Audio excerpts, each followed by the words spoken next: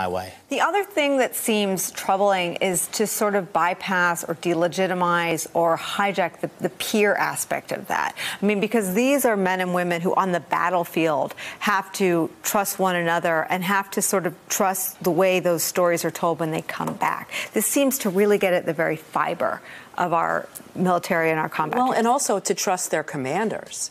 And if the commanders are telling them to act a certain way and they're working on this military code, and, there are, most of the military does follow that code.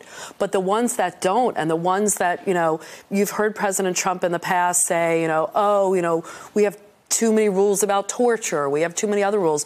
What if these people that would have a tendency to get out of line say, oh, well, the president said it's okay. And, I know that the president is going to have my back. And that's what's really concerning here, that I think he's inspiring the rank and file to try and be loyal to him, not to the country, not to the service and to the military. And to be fair, I think the rank and file are by and large loyal to the person atop the chain of command. But I think there is just a piece of the chaos that, and again, I think this is an instance where he doesn't know his ignorance. No, he doesn't understand what it means to be the commander-in-chief.